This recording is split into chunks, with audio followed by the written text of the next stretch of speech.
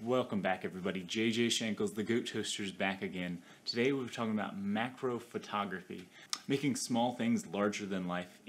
Since we're all kind of stuck inside and we don't have the ability to go out and shoot amazing landscapes, we can take what small things we do have and make them larger than life. It's a great way to explore the house. And if you've never tried macro photography, now is a perfect time, and I'm going to give you 5 simple tips to get you started. First things first though, there is a little bit of gear you're going to need. The first way to do it is more expensive, is buying an entire macro lens. I haven't even done that. Unless you know you're going to get into macro photography, then you might want to go that way. A better way to dip your feet in the water, and what I enjoy using, is extension tubes. So this is for the Nikon Z system, but they just attach onto the end of your camera and extend the lens out, giving you the same effect of macro by decreasing the focus distance of that lens. You still keep the same sharpness of your lens, and since there's no glass in here, buying cheap ones isn't going to degrade your image. As you can see, there's nothing in the middle there. You can stick your hand right through it. And this is a smart one, so there are the copper contacts that will transfer the signal from your lens to the camera. So autofocus will still work, auto exposure, all the data of the capture will still be embedded into the image, and all for around $20 to $30. This one is by Meike, but I usually just look on Amazon and find whatever's the cheapest one, but I do enjoy Meike. It is a lot of metal and plastic on here, and it works really well. So I'm going to show you how to attach them to the Nikon Z6. It's a super simple situation. Remove the lens, attach these on. Since I'm going to be doing most of this at 60 millimeters, I'm going to attach both these lenses, both the extension tubes. It's an 11 millimeter and an 18 millimeter, so that equals 29 millimeters.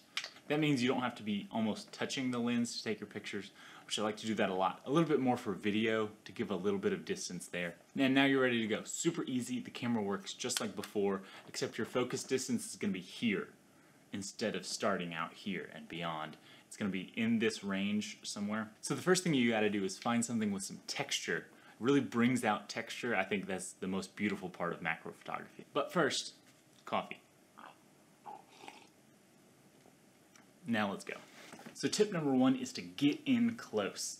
So find something with a lot of detail. Here's a circuit board. This is a Raspberry Pi. Or a keyboard is another one that I really love, because I have a lot of really nice keyboards, and the texture on the keycaps makes a super interesting thing up close. So here's a couple of those shots.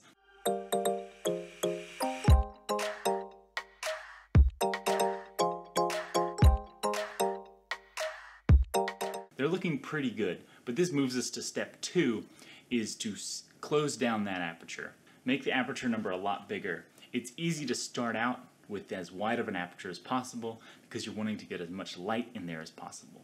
But with this macro tube, your depth of field is going to be razor thin, and a lot of times you can't get more than 1 or 2 details in focus. It's amazing, sometimes you can only get a couple hairs in focus. On the cat I'll be taking pictures. And so a big tip is to step down that aperture. Try to get as wide of a depth of field as possible. But with this, it is a lot easier to mount it on a tripod. I've done a couple shots with a wider aperture mounted on this tripod that I'm currently filming on, so I'll just insert those here. The next tip is to focus on the lighting. Get next to a big window is usually a large light source if it's decently bright out.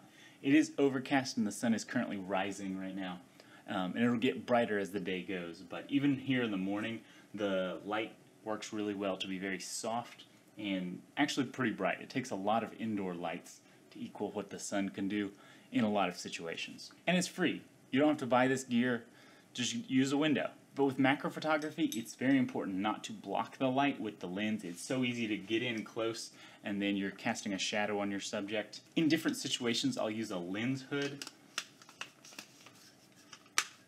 Sometimes this is good to be able to rest it on your subject, to be able to get it as close as possible. But it's very easy for this lens hood to also block the light from getting to your subject. So since this isn't a clear lens hood, sometimes I'll use it, but then sometimes I'll take it back off. But again, you do have to get creative with this. Sometimes you want to use those shadows to your advantage to block out certain parts of the shot, just to be interesting. With shadows are now a huge part of your picture. You just have to get creative with what you want in your shot. Step 4 is to use that shallow depth of field. It's an odd situation where you're going to have a slice of life that's in focus, and the world is going to be blurry all around it. So you can isolate one single object. You would need a super wide aperture, very expensive lens to get that. Instead, it's only a $20 macro extension tube, and you'll get a super fine slice of focus. Pets are a great subject, especially like Chance the Napper here. He loves staring out the window, so I can leave him here for a couple hours and he'll just stare out the window. He's actually a great model. Tip number 5 is to alter time. You're already altering space with this macro photography,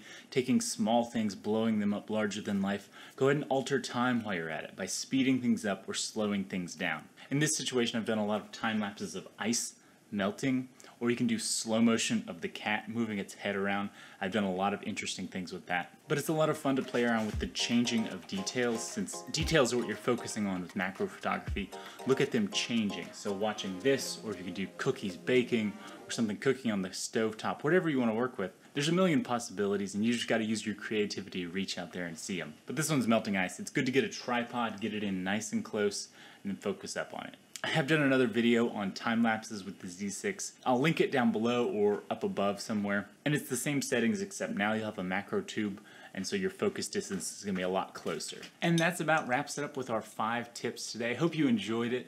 And if you did, make sure you like and subscribe down below. Leave any comments if you have any extra questions. Hope you decide to go out and try some macro tubes. I really enjoy them. They're a cheap way to take your lens you already have and get that super short focusing distance. If you watched all the way through this video, make sure you like and subscribe down below. It really means a lot to me to see all the subscribers to this channel. I really appreciate that you guys are enjoying this content, and I do read every single comment you leave down below, and it really helps me out with the YouTube algorithm. So stay inside today, take some pictures, take some videos, very close up of your subjects, and make sure you're staying safe, washing your hands a lot, and have a great day.